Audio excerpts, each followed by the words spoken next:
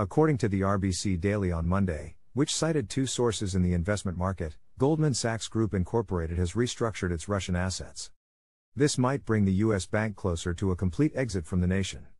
Since Russia put tens of thousands of troops into Ukraine last year, American banks have reduced their exposure to the country, but international lenders need special approval from President Vladimir Putin to sell holdings.